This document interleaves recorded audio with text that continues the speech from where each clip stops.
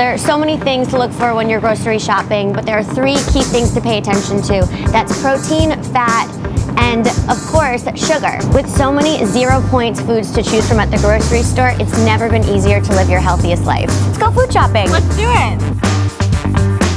There's so many yogurts, I don't even know where to start. Start by looking at sugar.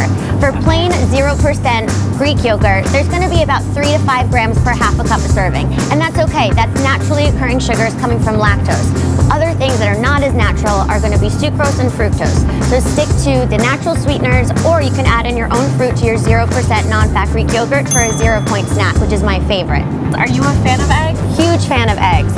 Not only are they a 0 points food with no added sugar or carbohydrates, but they're a complete protein. So you're going to be full for so much longer. But make sure to eat the whole egg. That's where you're going to be receiving your essential fatty acids and your protein. Is there anything that's good to keep stashed in your freezer? Look for proteins without sauces, coating, or breading, then add your own vegetables and whole grains to round out the meal.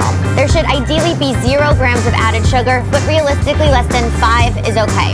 Saturated fat, there really should be 0 grams as well, but realistically less than 3 grams is alright too.